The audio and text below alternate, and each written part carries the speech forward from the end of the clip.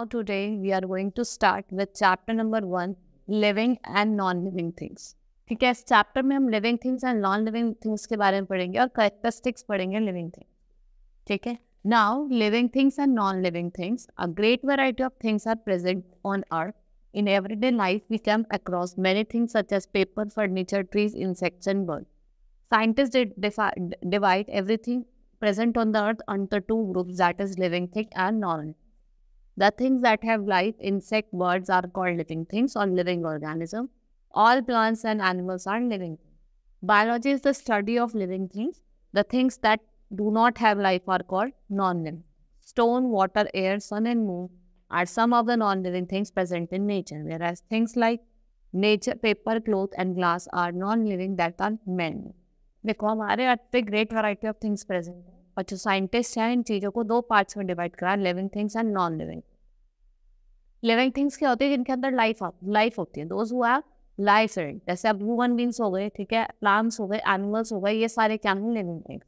अब हम बात करते हैं कि नॉन लिविंग थिंग्स की बेसिकली दो पार्ट्स में divided, that is natural non living thing और man made non living things. जो आपके नेचुरल नॉन लिविंग थिंग्स, आपकी रिवर हो गई, लेक्स हो गई, ओशंस हो गए, ये क्या है? सन हो गए, ये आपके natural non living things. Man made आप जैसे ट्रेन, बाइक, ठीक है, पेपर, क्लोथ, ये सारे क्या हैं? आपके नॉन लिविंग थिंग्स है, but these are made by man. तो ये क्या है? Man made non living things. Common features of living and non-living things. All living things and non-living things are made up of matter. We have already read that matter occupies space and has mass. Thus, all the living and non-living things have mass and occupy space. They are made up of basic structural unit. ठीक है, हर living things क्या occupy करता है? Space occupy करता है. और क्या होता है? उसके अंदर मास होता है. और उनकी क्या होती है? ये किसके बने होते हैं? Basic structural unit. A non-living thing is like a chalk, can be broken into smaller pieces and smaller particles until you get the smallest piece of chalk. You have read that molecules is the smallest of matter. So molecule is the structural unit of chalk. The molecules are the structural unit of non-living thing. The structural unit of living thing is the cell. Cell vary in size and shape. There are different kinds of cell in the body of the living thing. Cells can be seen under microscope. देखो molecules जो है वो non living things के होते हैं, ठीक है, और लिविंग थिंग्स के क्या होते हैं? सेल्स होते हैं, जिनको हम क्या कर सकते हैं? हाँ, जैसे आप चौक है, चौक क्या मॉलिक्यूल क्या है? स्ट्रक्चरल यूनिट है किसके? चौक के.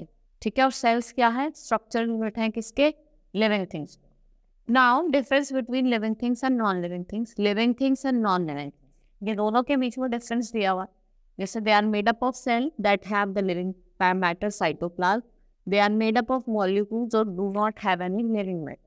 ये सेल्स के बने हुए हैं तो उनके पास लिविंग मैटर होता है साइटोप्लाज्म. ये किसके बने हुए हैं? मॉलिक्यूल्स के. इसके लिए इनके पास कोई लिविंग मैटर नहीं होगा. They have definite shape, size and structure. They do not have definite shape, size and structure. They can grow or increase in size or weight due to cell division.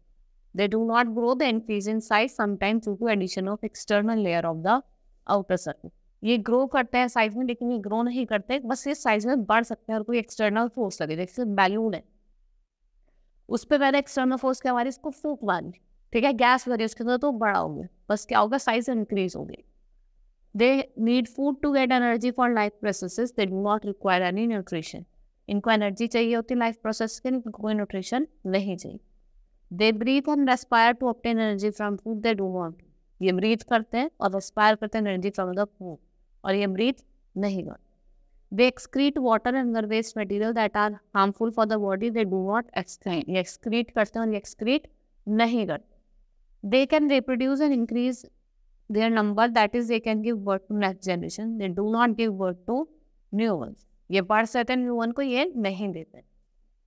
Living organism have definite life span. They do not have definite life span. Living means जो होता है उनकी definite life span होता है. Human भी है, एक as पे आने के बाद दे डाई, ऐसे एनिमल्स हैं. लेकिन जो नॉन लिविंग थिंग्स होता है उनको कोई डेफिनेट लाइफ स्पेन नहीं होता. Living organism are able to move their body parts of the body as whole. They can not move on their own. Outside force has to be applied to. ये अपने आप move नहीं करते, outside force लगानी. ठीक है. Now characteristics of living things. अब हम कुछ कैरेक्टरिस्टिक्स पढ़ेंगे लिविंग थिंग्स की. Let us study the basic characteristics. All living things are made up of cell. सबसे पहली कैरेक्टरिस्टिक्स है कि जो सारे लिविंग थिंग्स है वो किसके बने हुए हैं, सेल्स के बने। The body of all living things is made up of cell. A cell is a basic structural function unit of life. Some organisms have only one cell in their body, so they are called unicellular. Some organisms have many specialized or specific functions in their body. They are called multicellular. देखो जो cell है वो क्या है, basic structure and function unit of life. कुछ organism single cell के जिन्हें हम यूनिसेलुलर कहते हैं, और कुछ बहुत सारे सेल के बने हुए हैं जिन्हें हम मल्टीसेलुलर ऑर्गेनिज्म कहते हैं। Amoeba, yeast, bacteria are unicellular, while mango, plant, butterfly, dog, elephant, sparrow are men are multicellular. A cell are generated from single cell due to cell division. Due to growth of number cell increase, some cells which are similar in size are organized into special group which perform special function. Such group of cells which are similar and perform a particular function are called tissue. जो group of cells similar है और perform करते हैं particular functions को, उन्हें क्या कहते हैं, टिश्यू कहते हैं। For example onion peel that is a protective tissue of leaf and cell of cheek form a protective tissue. A group of tissue work together to perform one और मोर function is called organ. For example I, heart and tongue. ठीक है, ये क्या है, हमारे organ है। Further group of organs which cooperate with each other to perform particular function is organ system. For example, the digestive system that consists of mouth, stomach, liver, small intestine, large intestine. All these organs work together to help the digest food. In this way, all living things have cellular organization of the body, but non-living world is not organized. देखो, living world तो organized है, लेकिन non-living things जो होता है वो organized नहीं है। ठीक है, जैसे सेल हो गया, उससे टिश्यू बनता है, फिर organ system, then an individual. अब हम बात करेंगे ग्रोथ इन लिविंग सेल की। जो लिविंग थिंग्स होती हैं उनमें ग्रोथ कैसे होता है। देखा है, हम भी पहले बच्चे थे, ठीक है, then we grow into an adult, फिर एडल्ट से हम एक ओल्ड मैन में टर्न हो जाएंगे। ठीक है, ये क्या होती है, ग्रोथ होती है। Growth is a gradual increase in size of an organism as it matures. As an animals or plant develop, it become larger and heavy. That is an increase in both volume and the mass. For example, a microscope has to be used to see a whale egg, but an adult whale may be 30 meters long and weight 75,000 kilograms. Similarly, a seed of 2 millimeters in diameter can grow into tree more than 90 meters tall. This increase in size due to division of the cell within the body of the organism. ये division किस वजह से होता है, because of the cell division. Cell division हमारे body में होता है, उसकी वजह से क्या होता है, ग्रोथ होता है। ठीक है, अब जैसा वेल है, जब वो छोटा होता है तो उसको उसके ऐप को देखने के लिए माइक्रोस्कोप की जरूरत पड़ती है, वेल के ऐप के लिए। लेकिन जब वो बड़ा हो जाता है, जब वो 35 मीटर लॉन्ग हो जाता है, तो हम उसे इसलिए ऐसे देख सकते। ठीक है, ऐसे ही रहा, देखो एग है, फिर ग्रो इनटू दिस और फिर डैन। ऐसी ग्रोथ इन प्लांट्स होती है। सीड्स होती है, फिर छोटा प्लांट, फिर बड़ा, then it's grow into a long tree. The growth of living things is different from the growth of non-living things, such as crystal of a heap of cell. Growth in living things occur with the organism by the division of cell. In single-celled organism, growth occur only in the size of the cell. In non-living things, growth occur due to addition of material from the outside. Living things में तो आपने देखा होगा internal क्या होता है, growth होती रहती है। ठीक है, हमारे जो ऑर्गन्स होते हैं बॉडी में, उनसे क्या होती है, ग्रोथ होती रहती है। लेकिन अगर हम नॉन लिविंग थिंग्स की बात करें, उसमें ग्रोथ कैसे होगी, अगर कुछ हम एडिशन कर दें। देखो सैंड है, मैं आके उसमें एक ट्रक और सैंड डलवा दूँ, तो एडिशन हुआ है कुछ चीज का, तो उसमें ग्रोथ हो रही है, वरना तो एज इट इज ही रहेगा। Animals stop growing after when they reach a certain size and as, where plants continue to grow through out the life. Animals भी आपने देखा होगा एक सर्टेन एज तक और एक सर्टेन साइज तक ग्रो करते हैं, लेकिन प्लांट्स आपने देखा होगा इतने से बहुत ही बड़े हो जाते हैं, वो ग्रो ही करते रहते हैं। ठीक है, movement and locomotion in living things. Since animals cannot prepare their own food, it is necessary that they have to move from one place to another in search of food and shelter. They also move to escape from enemies. The movement from place to place called locomotion. Cow move around the field to graze. Elephant move to forage. Tiger moves to hunt, and human move their arms and legs to do daily work. ठीक है, जो movement होती है animals की from one place to another is called locomotion. देखो cow कि grace करने के लिए एक प्लेस से दूसरी प्लेस जाते हैं, एलिफेंट फॉर्डर के लिए जाता है। ह्यूमन बींग्स अपने हैंड्स चलाते हैं, आर्म्स चलाते हैं टू वर्क डेली। ठीक है, now movement in plants is not as obvious as in animals. Plants show internal movement such as movement of water from roots to leaves. और plants के अंदर कैसे मूवमेंट होती है, इंटरनल मूवमेंट होती है। ठीक है, रूट से leaves. Different parts of plant grow towards light, soil or water. For example, sunflower turns towards sunlight and roots of the plant zero towards water. अब देखो वो जिधर की तरफ सनलाइट होगी जो सनफ्लावर है अपना फेस उधर की तरफ करके मूव कर लेता है. ठीक है, ये क्या होता है? लोकोमोशन होता है. Non-living things cannot move by themselves. They need some external force to move. For example, a desk has to be pushed in order to make it move. देखो, नॉन लिविंग थिंग्स है. हम book का example ले लेते हैं. क्या book एक place से दूसरी प्लेस मूव कर सकती है? नहीं कर सकती. हम क्या करेंगे? उस बुक को उठाएंगे और उठा के दूसरी प्लेस पे रख देंगे. ठीक है, उसको कोई एक्सटर्नल फोर्स की जरूरत पड़ेगी.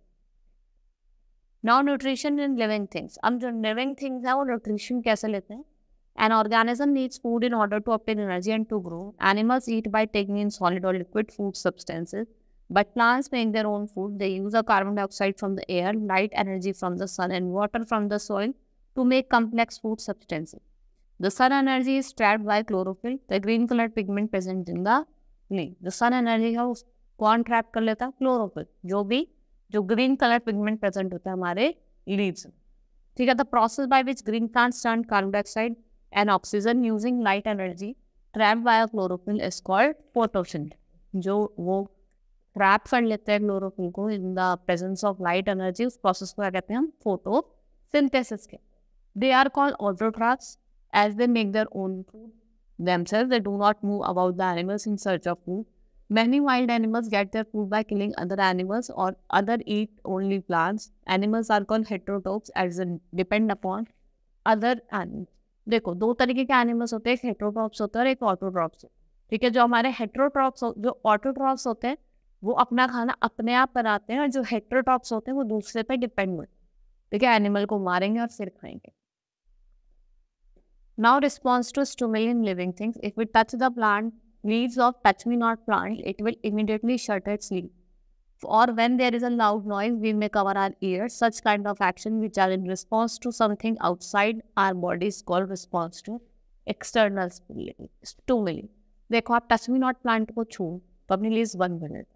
अब हम ही हैं, अगर बाहर बहुत तेज नॉइज चले तो अपने कान बंद कर लेते हैं. तो हम क्या कर रहे हैं? रिस्पॉन्स कर रहे हैं टू एन एक्सटर्नल स्टिमुली, क्योंकि वहाँ से क्या रही नॉइज आ रही है और वो हमें हार्म कर रही है हमारी, तो हम उसको क्या कर रहे हैं? बंद कर. So the change that produces response in organism is called stimulus, and the immediate action to adjust oneself according to change is the response. ठीक है, जो हम चेंज कर रहे हैं अपने आप को, ठीक है, जो हम चेंज कर रहे हैं अपने आप को अकॉर्डिंग टू, मतलब अकॉर्डिंग टू सिचुएशन, उसे हम क्या कहते हैं? उसे हम कहते हैं response. All living organism response to stimuli such as temperature, touch, light, sound, smell. The tip of the shoot grows and bends towards the light. This movement of the plant towards the light is called phototrophism. देखो, जो tip of the root होती है वो band करती है light की तरफ. ये जो मूवमेंट होती है प्लांट की लाइट की तरफ, उसे हम क्या कहते हैं? फोटोट्रोपिज्म. ठीक है, the light is stimulus and bending the plant shoot in its response. Similarly, the roots of the plant always glow vertically downwards due to gravitational force. The phenomena is called geotropism or geotropic movement. The gravity is the stimulus towards which root shows move. ठीक है, आपने देखा होगा कुछ जो plants होते हैं वो वर्टिकली ग्रो होते हैं. किसकी वजह से? ग्रेविटेशनल फोर्स की वजह से. उन प्लांट्स को हम क्या कहते हैं? जियोट्रोपिज्म. ठीक है. Now respiration in living thing. ठीक है, अब लिविंग थिंग्स हैं, प्लांट्स हैं, एनिमल्स हैं, ह्यूमन है, हम भी क्या करते हैं? ब्रीथ करते हैं. फिश किससे ब्रीथ करते हैं? अपने गिल से. Living things need energy to grow, to move, and to fight disease. Respiration helps living things to obtain this energy. You know that living things take in air. The act of taking air is called breathing. During breathing, the organism take in oxygen present in the air. This oxygen is used to break down complex substances into carbon dioxide, water. ये जो oxygen होती है, ये carbon dioxide और water क्या करती है? Complex substance को तोड़ देते हैं. किसमें? कार्बन डाइऑक्साइड और वाटर में. In this process energy is release. The release energy from the food is called respiration. और जो रिलीज एनर्जी होती है फूड में, उसे हम क्या कहते हैं? Respiration. So when food is broken down to release energy, it is the energy of the sunlight that is actually release. जो फूड ब्रोक डाउन हो जाता है और रिलीज एनर्जी करता है, वो किसकी एनर्जी होती है? वो एनर्जी होती है हमारी sunlight. Most organisms have special organ to take in oxygen. Human breathe in air through the nostrils into the lung. Animals living in water such as fish use their gills to separate the dissolved oxygen from water, and plants breathe through their special opening present in the lungs called stomata. Human beings lungs से सांस लेते हैं, कुछ water animals जैसे fish वो अपने gills का use करते हैं, और प्लांट्स जिससे ब्रीथ करते हैं through the pores in on their leaves, जिसे हम कहते हैं stomata. Now excretion in living things. ठीक है, अब कैसे एक्सक्रीट करते हैं, हम डाइजेशन करते हैं, ठीक है, उसके बाद वेस्ट जो बच्चा था उसे कैसे हम एक्सक्रीट करते हैं. There are several processes going on inside our body, such as digestion, respiration. During this process, some waste products are produced. They are removed from the body in form of urine, sweat, and exhaled air. Similarly, plants also excrete water and carbon dioxide from small pores called stomata present in their leaves. Some plants remove their waste product as secretion. Others are able to store waste product in such a way that do not harm the plant. कुछ क्या करते हैं, आपने देखा होगा, हमारी body से ही जो एक्सक्रीट होता है वो वेस्ट होता है, वो यूरिन के फॉर्म में निकलता है या तो फिर स्वेट के फॉर्म में निकलता है, सिर्फ एक्सहेल्ड एयर. ऐसे जो प्लांट्स हैं वो एक्सक्रीट करते हैं water vapour and carbon dioxide with the help of stomata. ठीक है. Now reproduction in living things. All living organism reproduce their own kind. All animals such as human being, dogs, cat और cows give birth to new animals themselves. देखो, all organisms होते हैं, human beings हो, animal हो, वो अपने young one को reproduce करते. ठीक है. We all know that baby bird hatch egg. The egg sits on the egg to keep warm. Baby birds come out of the eggs after a few days.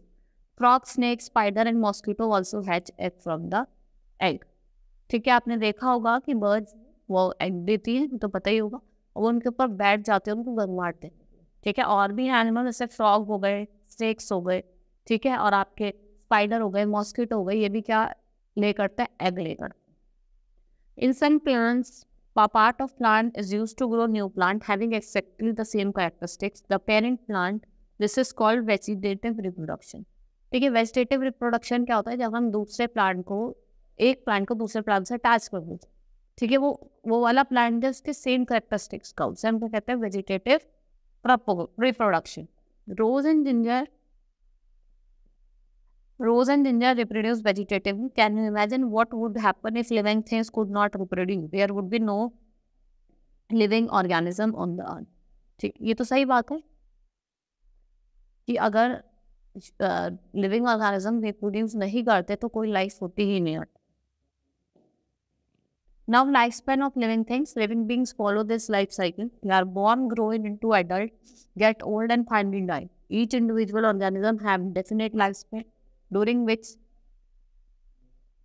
it performs its life activities. The duration of the time for which living organism live is called lifespan. जो duration of time है जिसमें ये living organism रहते हैं उसे हम क्या कहते हैं, lifespan कहते हैं. Some organism live for a few days while some other or many years. The average lifespan of some living organism. यहाँ पे कुछ एवरेज लाइफ स्पेन दिया हुआ है कुछ ऑर्गेनिज्म का. जैसे आप देख सकते हैं ह्यूमन बीइंग का कितना होता है, 60 to 80 ईयर्स. ठीक है, और सबसे कम किसका होता है, हमारा बैक्टीरिया का, खाली 20 मिनट जिंदा रहता है बॉडी. ठीक है, और सबसे ज़्यादा किसका होता है, ब्रिस्टल कोन फाइन का, जो थाउजेंड्स ऑफ ईयर क्या रहता है, जिंदा रहता है. ठीक है. Now adaptation in living things. A giraffe has a long neck to eat bushes and leaves at the height. A dog adapts to warm weather by seeding in air. Fishes have scales in fins, which also an example of adaptation to living water. It is quite clear from these examples that living organism develops certain characteristics which make it to live and survive in its habitat.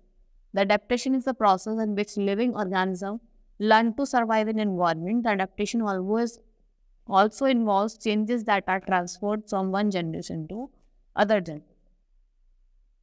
Adaptation क्या होता है, इसमें living beings adapt कर लेते हैं अपने को और उसी सराउंडिंग में सर्वाइव करते हैं, उसे हम क्या कहते हैं, एडेप्टेशन कहते हैं. ठीक है, इसमें क्या होता है कि जो आपके एडेप्टेशन है इसमें चेंजेस जो है वो ट्रांसफर होते हैं one generation to another generation. ठीक है. Hope you understood the chapter. That's all for today. Thank you.